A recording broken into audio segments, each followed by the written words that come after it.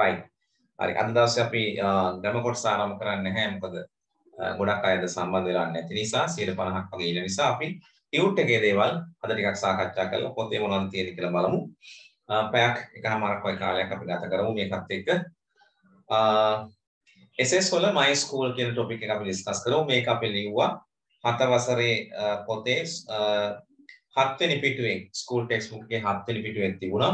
ඒක අපි දීලා තියෙන අර මයින්ඩ් මැප් එක යූස් කරලා my school ලිව්වා. ඉතින් තවදුරටත් ලියා ගන්න අවශ්‍ය නම් දැන් මේක ලියන්න පුළුවන් නම් තියෙන ඊවෙන නැතුනට කමක් නැහැ. නමුත් ප්‍රැක්ටිස් වෙන්න අවශ්‍ය නම් තව අලුත් කරලා ලියා ගන්න අවශ්‍ය නම් මේක ලියුවට කමක් නැහැ.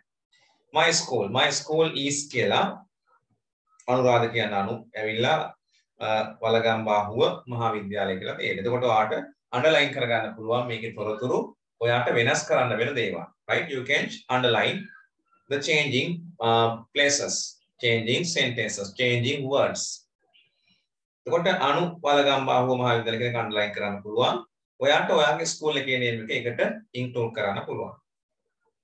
It is in North Central Province. ඒක තියෙන්නේ උතුරු මැද පළාතේ North Central Province. එතකොට ඔයාට North Central Province කියන එකත් අන්ඩර්ලයින් කරගන්න පුළුවන්. You can underline the North Central Province also and you can enter there, you can write there, you can replace there what? Western Province. බස්නාහිර පළාත. North Western Province. Wayamba පළාත. Sabaragamuwa Province. Sabaragamuwa නේද? Central Province. මධ්‍යම පළාත. හරි. එතකොට ඔය ටිකේ ඉන්නේ අපේ ළමයි නේද? ඒ අනුව පළාත වෙන් කර ගන්න. It is a mixed school. Mix කියන වචනේ අන්ඩර්ලයින් කරගෙන mix කියන්නේ ගැහණු දරුවන් පිටු දරුවන් දෙගොල්ලම ඉන්න පාසල්. මිශ්‍ර පාසල් කියන්නේ. ඒක සිංහලෙන් අපි කියනවා මිශ්‍ර පාසල්. mixed school එකක්. ඒ වාගේ පාසල mixed school එකක් නම් ඕකම ලියන්න පුළුවන්. හැබැයි ඔයාගේ පාසලේ girls විතරයි නම් ඉන්නේ. It's a girls school. Girls school කියලා ලියනකොට GIRLS apostrophe L එකෙන්නේ background එකේ හින්දා පේන්නේ ඔව් මට ඒක අයින් කරන්න මතකුණා නේද right I will remove it okay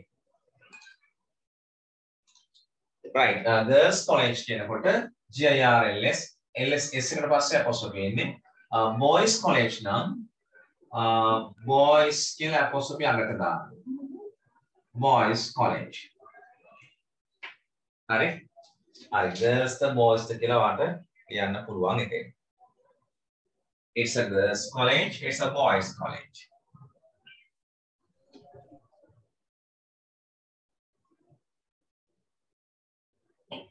there are 300 students ළමයි 300යි ඉන්නේ පොඩි පාසලක්. එතකොට මේ 300 කියන එක අන්ඩර්ලයින් කරගෙන වාට පුළුවන්. එතන වෙනස් වෙනවනේ වාගේ 1000 students. නැත්නම් 1500. ඒක 500. 2000. 500. 600. 700. ඒ වගේ ඒ ගාන වෙනස් වෙනවා. That is changing. So you can underline that one and you can replace the suitable word there. So this වචනේ දෙක replace කරා. In my school. Right. Then there are 25 teachers in my school. And 25 කියන එකත් underline කරගන්න. පාඩ පුළුවන් there are 100. CI. 150. 200 teachers, 250 teachers, 500 teachers. මේ වගේ තමන්ගේ පාසලේ ඉන්න ගුරුවරු ප්‍රමාණය කීයද කියලා එතෙන්ට රිප්ලේස් කරන්න.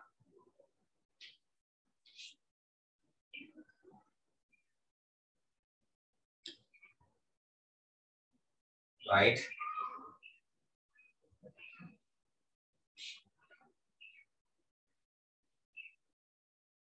Then there is a big playground. ලොකු පිට්ටනියක් තියෙනවා. There is a big playground. හරි ලොකු පිට්ටනියක් තියෙනවා කියන එක එතෙන්ට දාන්න පුළුවන්. ඉතින් පොඩි එකක් තිබුණත් අපේ පාසලේ තියෙනකොට ලොකු එකක් කියලා අපි කියන්නේ නේද? සා ඔයාගේ පාසලේ තියෙන එක පොඩි වුණත් ඔයා ඒක ලොකු එකක් කියලා තමයි කියන්නේ සාමාන්‍යයෙන්.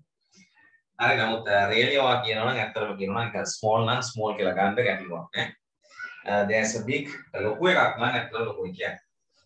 සාමාන්‍ය පොඩි එකක් නම් small කියලා use කරන්න. ඒකට big කියන පදේ වාට change කරන්න පුළුවන්. Big or small. Sorry. There are a laboratory. Sir, පිට්ටනියක් නෑ කියලා කියන්නේ කොහමද? නැත්තම් there is not. There isn't. නෑ කියලා කියන්නේ එහෙමනේ. There isn't කියන්න පුළුවන්. Isn't a playground.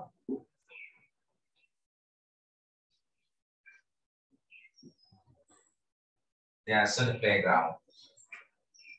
Isn't කියලා ගන්න ඉතින්. නෑ කියලා. හරි. ඊළඟට තියෙනවා there are a laboratory, a library, a computer unit in my school. එතකොට ඔයාගේ පාසලේ තියෙන දේවල් laboratory එකක්, විද්‍යාගාරයක්, library එකක් තියෙනවනේ, computer unit එකක්, පරිගණක ඒකකයක් නේ. Two canteens, අවයන් කරන්න පුළුවන් නේද? Two canteens. Herbal garden. ඔසුයනක් එහෙම තියෙනව නේද? සමහර පාසල්වල තියෙනවා. Herbal garden එකක්. Herbal garden. සර් ඔව්. එක දලා තියනවා කියලා කොහොමද කියන්නේ? මොකද්ද? පිළිම වර්ග. පිළිම වර්ග. පිළිමද? Yes. Oh, images. There are images. කාගේ පිළිමද තියෙන්නේ? Of all principals ළඟද? හිටපු විදුහල්පතිවරුන්ගේද?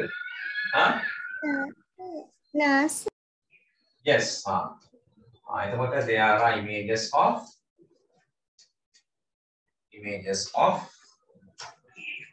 කියලා අරගෙන of all principals කියලා ගන්නවා. එතන there are එනවා There are images of all principals.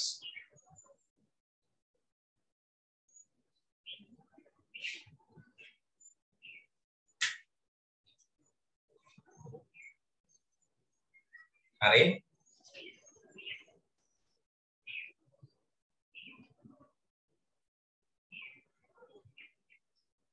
There are so many coconut trees. සමහර අය වගේ පාසල පොල් ගස් තියෙනවා ගොඩක් නේ. There are some coconut trees. පොල් ගස් ටිකක් තියෙනවා. There are many fruits කියලා ගන්න පුළුවන්. There are many fruit trees. පළතුරු ගස් තියෙනවා නේ. In my school like mango, rose apple, orange, නේද? ඒ වගේ ඔයාට කරන්න පුළුවන්. තව තියෙනවා නම්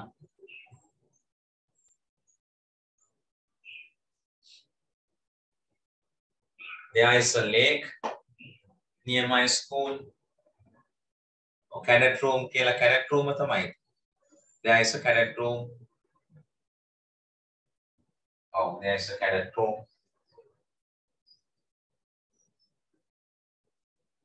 There is a famous Western music band. And there is a good Western Western music and Eastern music. පෙරදිග සංගීත කණ්ඩායමක් ඒවත් ගන්න පුළුවන්. හරි කරගත්තට කමක් නැහැ. There is a good නැත්නම් talented Western music band. There are big ponds. There is a big pond. පුළුවන්. හරි. Western වලට ඕන නම් Eastern ගන්නත් පුළුවන්. පෙරදිග. Right. There is a talented dancing group. නේ? ලක්ෂ නටුම් කණ්ඩායමක් ඉන්නවා. හරි. ඒ වගේ වාට තව එකතු කරගන්න පුළුවන් මේකට පාසලේ තියෙන දේවල්. ඒත් එක්කම principals වගේ නම අපි අර කෙලිව්වනේ. principals වගේ නම එහෙම උඩින් ලියන්න. ඒ උඩින් ලියන්න කියනකොට. අපි ස්කූල් එකේ අර 7 activity 9 කරනකොට අපි ඒවා ලිව්වන්නේ ඒවා මතක් කරගෙන හරි හොඳ එකක් තව එකක් ලියන්න. මේ කරුණු දෙකම එකතු කරගෙන ඔයාගේ කියලා තව එකක් හදන්න. ඒක මට දාන්න. වැඩි වුණාට කමක් නෑ. අපිට ලියන එක වැඩි කරගන්න අයියෝ. පොඩ්ඩක් ලියලා නවත්ත ගන්න නෙවෙයි. famous කියන්නේ ප්‍රසිද්ධ කියන්නේ. famous. ප්‍රසිද්ධ. My school is a famous school. මගේ පාසල ප්‍රසිද්ධ පාසලක්. ඔය ප්‍රසිද්ධ පාසලක් කියනවා වගේ එනකොට අපිට ඕන leading කියන පදේ ගන්න පුළුවන්. leading school. ප්‍රධාන පෙළේ පාසල. leading school. Our school is a leading school in the country. අපේ පාසල රටේ ප්‍රධාන පාසලක්. It's a leading school. A famous school කියවත් ප්‍රසිද්ධ පාසලක්. I love my school very much. What my school කියන topic එක අපිට exam එක term test එකට ආවොත් ඒක නිකන් nothing වෙනවා. ඔය කිසිම අවුලක් නැහැ ලියන්න පුළුවන් කියලා හැමෝම එතන ඉන්න ඕන. ඔය දැන් අපි දෙසරයක් මේ ගැන කතා කරලා තියෙනවා. ලියලා තියෙනවා. ලියපු එකක් දීලා තියෙනවා. මේ දෙකම එකතු කරලා ඔයා එකක් කියනවා. ඒක තුන් සැරයක් ලිය වෙනවා myself එක. my school එක. ඒ තුන්වෙනි සැරේ ලියන එක පාසලේ පොතේ කොටසුත් මගේ දීලා තියෙන මේ ටියුට් එකේ වචනත් එකතු කරගෙන හොඳ එකක් හදන්න. අලුත් එකක් හදන්න. ඒක මම කරලා දෙන්නේ නැහැ. මොකද කොහොම මම කරලා දීලා වැඩක් නැහැනේ. ඔයාට හිතලා හදාගන්න පුළුවන්කම ඇති වෙන්න ඕන. මොකද මම ස්කූල් එකේ එකක් මම ලියන්න උදව් කරලා තියෙන්නේ. මේකත් මම දීලා තියෙන මොඩල් එකක් ප්‍රැක්ටිස් කරලා ඒකත් මම පැහැදිලි කරා. මේ ඔක්කොම එකතු කරලා ඔයාලා එකක් හැදුවොත් ඔයාලට හොඳ එක්ස්පීරියන්ස් එකක් වෙනවා. හරි. සර් ඔව්. ලබන සතියේ මයි ස්කූලේ ලියන්න ඕනේ නේද ඇක්ටිවිටි බුක් එකේ? ඔව් ඒක තමයි කියන්නේ. ඒක මේ ලබන සතිය වෙනකන් ඉන්න එපා. අදම ලියන්න. අද රැය වෙලා හරි එක වගේ හරි ලියන්න. ලියලා මට ඒකේ ෆොටෝ එකක් දාන්න. සර්. ඊළඟට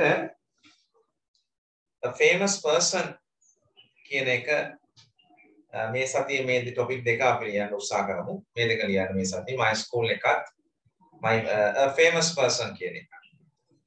මෙතන famous කියන ප්‍රසිද්ධ පුද්ගලයෙක් කියන එක Martin Wickremesinghe is a writer. දැන් එයා ගැන ලියන්නේ. මාර්ටින් වික්‍රමසිංහ මහත්තයා ගැන ලියන්නේ. Martin Wickremesinghe is a writer. ඔහු ලේඛකයෙක්. He was born කියන්නේ ඔහු උපන්නේ නැත්නම් ඔහු ඉපදුනේ in Koggala.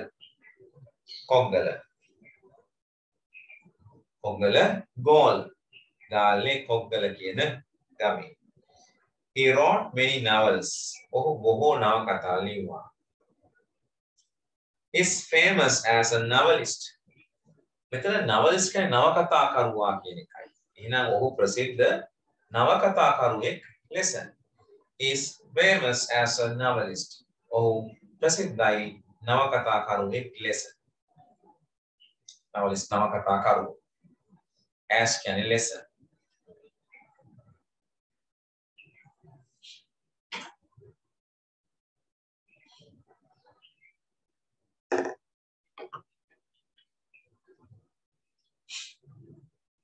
හරිනේ. ඊළඟට he wrote many novels such as බොහෝ නවකතා ලියලා තියෙනවා. ලීලා, විරාගය, යුගාන්තය etc. මඩොල්දුව is a famous children's novel written by him. මඩොල්දුව කියන්නේ ඔහු ලියපු ප්‍රසිද්ධ ළමා නවකතාවක් කියලා එනවා. තොරට famous person කෙනෙක් ගැන වචන 40ක් 50ක් වගේ අපිට ලියන්න කියන්නේ හතේදී. එහෙම වුණොත් මෙන්න මේ වගේ මේක ප්‍රැක්ටිස් කරලා මතක තියාගත්තත් කමක් නෑ දැනට. මොකද ඔක්කොම නැත්තම් හිත ලියන්න අපහසු නිසා. මේක ස්පීච් එකක් විතර ප්‍රැක්ටිස් කරලා අපි ස්පෝකන් ක්ලාස් කරේ නෑ. ඒකන් ස්පීචස් විතර අපි ප්‍රැක්ටිස් කරනවා. මේ ස්පීච් එකක් කරන්න ඕන ස්පෝකන් ක්ලාස් එකේ. හරි? ඒගොල්ලෝ my hobby my school නේද? ගොඩක් අපි ටොපික්ස් ස්පීච් කරලා තියෙන්නේ my best friend my favorite person අපි කරේ නෑ. සීග්‍රිය නම් කරලා තියෙනවා නේද? හරි. එහෙනම් මේ famous person කියන එකත් ලියන්න ඔයා කැමති ප්‍රසිද්ධ පුද්ගලයෙක් ගැන. දවඩ පුළුවන් කුමාර සංගක්කාර ගැන කරුණු ටිකක් හොයන්න ඔයාලා ලියන්න. නේ? මහේල ජයවර්ධන, එතකොට මුක්තය මුරුල්දර, සුසාන්තිකා ජයසිංහ නේ?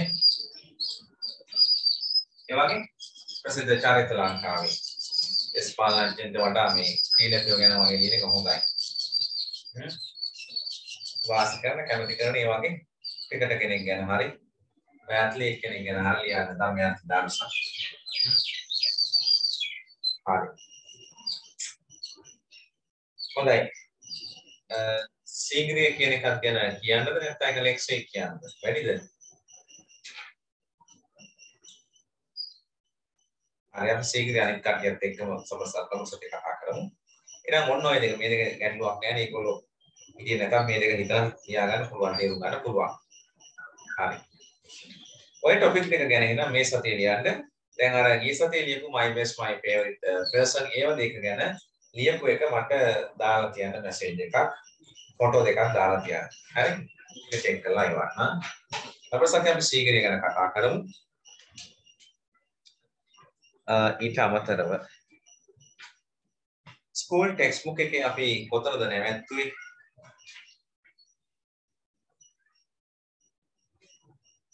දානකො ස්කූල් ටෙක්ස්ට් බුක් එක activity 12 page number 10 වල අපි හිටියේ නේද? Am I right? Page number 10 වල නේද හිටියා? Yes, sir. ඔව්. Page number 10 වල හිටියේ. ඒකේ මම ලියානෙන්ද දුන්නා මෙන්න මේ තියෙන මම ඒක ස්ක්‍රීන් එකේ දාන්නම් ඔයාලට බලන්න. Right. This is the place where we were last week. ඒ සතිය අපි මෙන්න මෙතන නේද හිටියේ. හරි. දැන් හැමෝම මේ ගැන ලිව්වද? කාට හරි ලියා ගන්න බැරි වුණාද?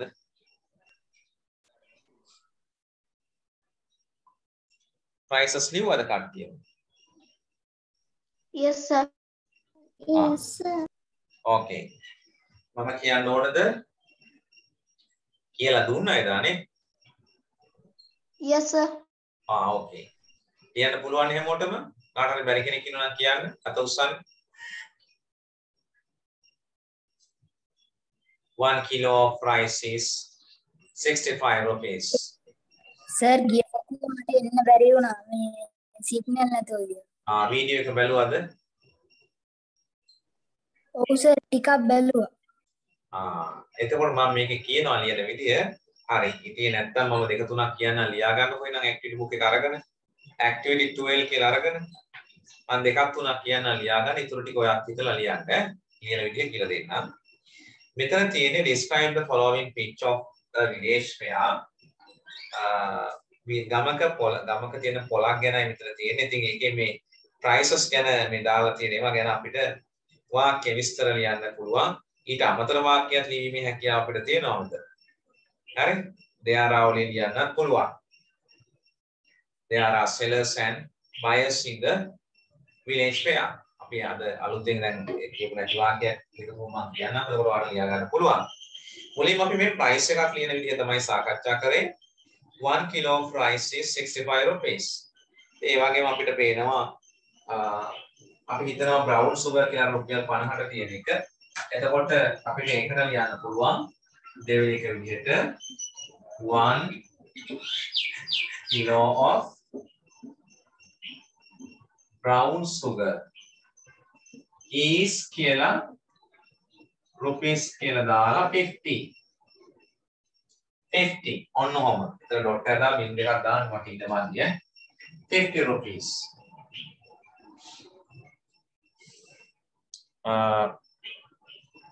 මම බුක් එකේ කියන්නේ ස්ක්‍රීන් එක අයින් කරන්නද ඔයාලට බෝඩ් එක පොඩියට නේද පේන්නේ නිසා. නැත්නම් ඔයාලට ක්ලික් කරලා ඩබල් ක්ලික් කරලා ලොකු කර ගන්න පුළුවන් නේද මයින් ස්ක්‍රීන් එක. Yes. ස්ක්‍රීන් එක වෙන ස්ක්‍රීන් එකේ ඩබල් ක්ලික් කරලා ඒක ලොකු වෙනවා ඔයාලට බලා ගන්න පුළුවන් මට. හරි. ඉතින් ඒ වගේ අපි කිව්වා flour. ඒකට අපි තුන්වෙනි එක ඕන ගන්න පුළුවන් PT කියන එක නේද? flour. 1 kilo of flour is 70. Rupees මුලින් දාලා full stop තියලා 70 මේ විදිහට. හරි අපි දැන් කිලෝ වලින් ලියලා දාන්නවා. ග්‍රෑම් වලින් ලියලා තියෙන බලමු. Gram 500 gram 500 gram of gram के मन जी में මොනවාද capsicum නේ always capsicum is always for capsicum is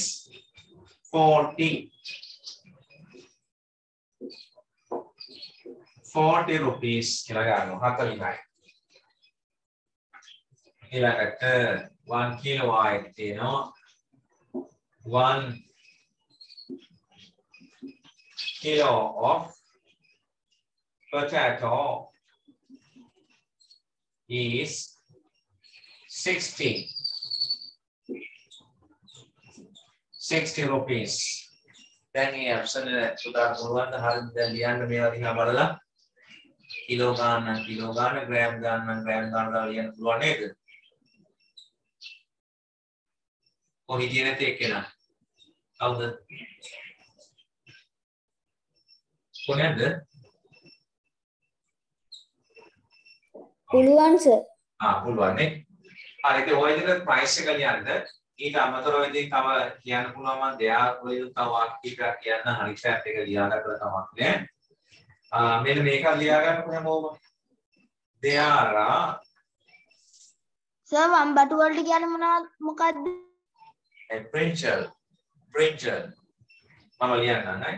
ඊට මෙන්න මේක ලියා ගන්න දෙයාරා sellers and buyers in the fair village fair කියලා කමක් නැහැ. හරි. එතකොට දෙයාරා කියලා දාලා ගැනුම් කරුවන් සහ විකුණුම් කරුවන් ඉන්නවා කියලා තියාගන්න. sellers කියන්නේ විකුණන අය, buyers කියන්නේ ගැනුම් කරුවන්. Okay.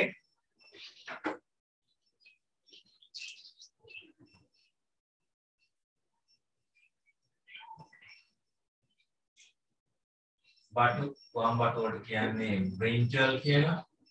මෙන්න එක මම සයිඩ් එකේ ලියුවා brinjal.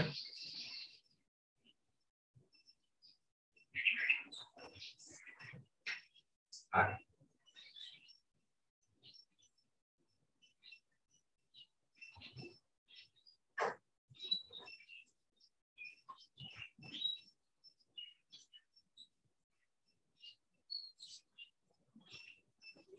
තව එකක් මම දෙයාවලි ලියන්න මේ ටීචර්ස් කියලා කියනකොට දෙයාවලි නම් ලියන්න පුළුවන් දෙයාරා vegetables fruits and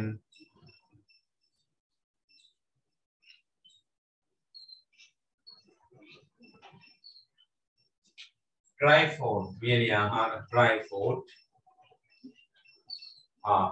dry food in the fair. එළවලු පළතුරු සහ වියලි ආහාර පොලේ තියෙනවා. එහෙම දෙයාව ඔය කියන්න පුළුවන්. හරි ඒ දෙක විතරක් අද එකතු කරගන්නකෝ අර activity 2 වලට.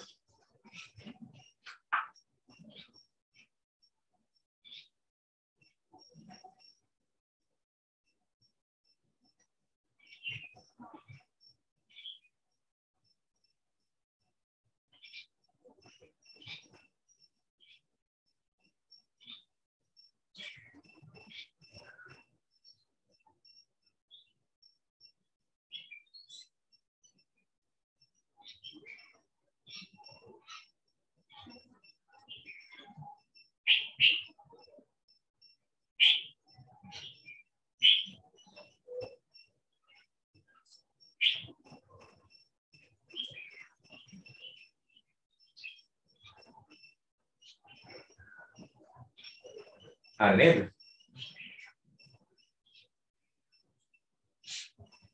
හරි. හරි. හරි. එතකොට activity 13 ගැන අපි කතා කරමු අද දවසේ. බලාගන්න ස්කූල් ටෙක්ස්ට් බුක් එකේ activity 13 13 වෙනි පාඩම. page number 11 11 වෙනි පිටුව. හරි? මම ඒක ඔයාලට කියලා දෙනවා ගෙදරදී කරගෙන ඉන්න. අබ්දුල් කලාම් ආචාර්ය අබ්දුල් කලාම් ගැන විස්තරයක් තියෙනවා. Read this paragraph about Dr. Abdul Kalam. ආචාර්ය අබ්දුල් කලාම් මහත්තයා ගැන paragraph එක විචේදය කියවන්න. 11th of president of our neighboring country India. 11th කියන්නේ 11 වෙනි මෙතින් මෙන්න මේක මම දැන් කියවන්න. 11 වෙනි ජනාධිපති our neighboring කියන්නේ අසල්වැසි. ලියා ගන්න මේ වගේ meanings හොයලා තියෙන්න ඕන හොයලා නැත්නම් ලියා ගන්න පුළුවන්. neighboring කියන්නේ අසල්වැසි. neighboring අසල්වැසි. country India ඒ කියන්නේ අපිට ළඟ අල්ලපු රටේ තමයි මෙයා 11 වෙනි ජනාධිපති වෙන්නේ. ඒ කියන්නේ ඉන්දියාවේ 11 වෙනි ජනාධිපතිතුමා තමයි මේ අබ්දුල් කලාම් කියන මහත්තයා. right? APK Abdul Kalam was born on 15th October 1931. ඒක පැහැදිලිව දැන් ඔයාලට තේරෙනවා එයා ඉපදිලා තියෙන්නේ 1931 ඔක්තෝබර් 15 වෙනිදා. In Tamil Nadu. Tamil Nadu කියලා අහලා තියෙනවද ඉන්දියාවේ? Tamil Nadu දකුණු ඉන්දියාවේ මොකද තියෙන්නේ? හරි? As I remember. From an early age. මෙතන from an early age කියන්නේ කුඩා අවදියේ සිට. මොකද මේ early age කියන්නේ කුඩා කල. From දාපුවාම සිතන කියවෙනවා කුඩා කල සිට. From an early age, Abdul Kalam had to work hard to help his family. එතකොට මේ from an early age කුඩා කල සිට මේ කලාම් අබ්දුල් කලාම්ට සිද්ධ වුණාලු had to කියන්නේ සිද්ධ වුණා work hard මහන්සියෙන් වැඩ කරන්න. අබ්දුල් කලාම් මහත්තයා මහන්සියෙන් වැඩ කරන්න සිද්ධ වුණාලු කුඩා කාලේ to help his family. එයාගේ පවුලේ අයට උදව් කරන්න. කියන්නේ දිලදු පවුලක විය යුතුයි. ඒ නිසා තමයි එහෙම මෙයාට මහන්සි වෙන්න වෙලා තියෙනවා තමන්ගේ පවුලට උදව් කරන්න. He studied at St. Joseph College. තිරුචිරප්පාලි. කොහෙද? මෙයා ඉගෙන ගත්තේ කොහෙද? study කියන්නේ ඉගෙන ගත්තා. සාන්ත ජෝසප් විද්‍යාලයේ St. Joseph College කියන එක කෑගල්ලේ තියෙනවා. ඉතින් ඉන්දියාවත් බ්‍රිතාන්‍යයේ යටත් විද්‍යාවක් විදිහට තිබුණ නිසා ඉන්දියාව තුලත් ක්‍රිස්තියානි ආගම මුල් කරගත්ත ඉංග්‍රීසි අධ්‍යාපන රටාවල් නැත්නම් ඒ අධ්‍යාපන ක්‍රමයක් තිබිලා තියෙනවා. ඉතින් ඒ නිසා තමයි ඉන්දියාවේ වුණාට අර හින්දු පාසලක් නමක් වෙනකොට අපිට නුපුරුදු නිකන් අපිට පුරුදු වගේ වචනයක් එනවා සෙන්ට් ජෝසප් කොලෙජ්. එහෙත් එතකොට ඒ වගේ ක්‍රිස්තියානි ආගම මුල් කරගත්ත අපිට 1951ට කලින් අපිට ඉංග්‍රීසි පාසල් ක්‍රමයක් තිබුණානේ. ඉංග්‍රීසි පාලනය කරපු නිසා ඉංග්‍රීසි භාෂාවෙන්ම උගන්වන ක්‍රිස්තියානි ආගම මුල් කරගත්ත පාසල් ක්‍රම. ඒවා තමයි දැන් අදටත් ඉතුරු වෙලා තියෙන සෙන්ට් ජෝසප් කොන්වර්ට්. එතකොට scent මේරිස් college, Kurunegala holy family කොන්වර්ට්, Christian නම් නියෝ සුද්ධෝ පවුලේ බාලිකා විද්‍යාලය. නේද? එතකොට සෙන්ට් ඇන්ස් සාන්තා ආනා විද්‍යාලය නේ.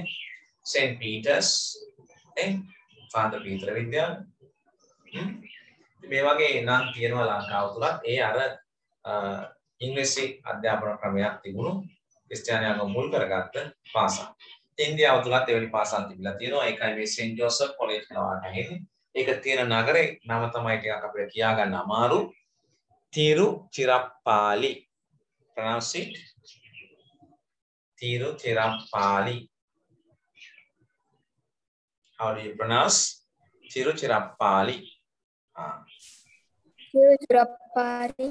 Yes. Tiruchirappalli. Yes, Tiruchirappalli. Tiruchirappalli. Yes. Okay. He had average grades at school. ඔහුට පාසල් කාලේ උසාමාන්‍ය මට්ටමක් තමයි තිබිලා තියෙන්නේ පාසල් අධ්‍යාපන කාලය තුල. But he was hard working. කියන්නේ ඔහු දක්ෂයෙක් නෙවෙයි.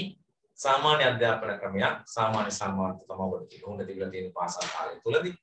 At school, but he was hard working. නමුත් ඔහු බොහොම මහන්සියෙන් වැඩ කරන කෙනෙක්. ස්ටුඩන්ට් ශිෂ්‍යයෙක් විදියට who loved learning. ඉගෙන ගන්න එකට ගොඩක් ආදරය කරපු ආසා කරපු කෙනෙක්. loved කියන්නේ මෙතන ආසා කළා කියන එක. හරි? ඉගෙන ගන්න යා පාසල් අධ්‍යාපන රට කාලය තුල ඔහුගේ අතරම සාමාන්‍ය ශ්‍රේණි සාමාන්‍ය අධ්‍යාපනයක් තමයි ඔහුල තිබිලා තියෙන ලොකු දක්ෂ ශිෂ්‍යයෙක් නෙවෙයි. නමුත් ඔහුගේ කැපවීම තිබිලා තියෙනවා. hard working ස්ටුඩන්ට් කෙනෙක්. යා ඉගෙන ගන්න එකට ගොඩක් ආසා කරලා තියෙනවා. ඒ නිසා මොකද වෙලා තියෙන්නේ අන්තිමට උට he obtained මෙතන obtain කියන්නේ ලබා ගත්තා. ලියාගන්න කියලා නැත්නම් ලබා ගත්තා. he obtained a degree. උපාධියක් ලබා ගන්නවා in physics. මොනවටද? භෞතික විද්‍යාව. physics වලට. දානයා පාසල් කාලේ තුල ලොකු දක්ෂයෙක් නොවුණත් ඔහු hard working character එකක්. මහන්සියෙන් වැඩ කරලා තිබුණා. ඒ නිසා උන්ට හැකියාව ලැබිලා තියෙනවා. භෞතික විද්‍යාව කියන්නේ ටිකක් අමාරු විෂයක්. ඒ ලෙවල් විෂය දානව තුල රසායනික විද්‍යාව, භෞතික විද්‍යාව, in chemistry and physics subjects.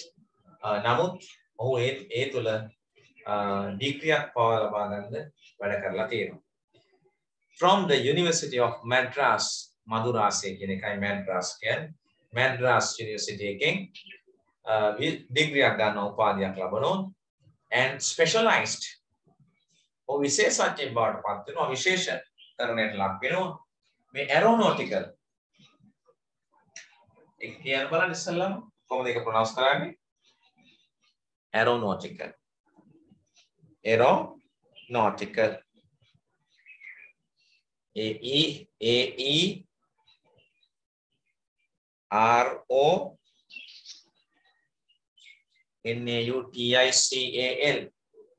aeronautical aeronautical කියන්නේ ගගනගාමී කියන එකයි. හරි? aeronautical plus right aeronautical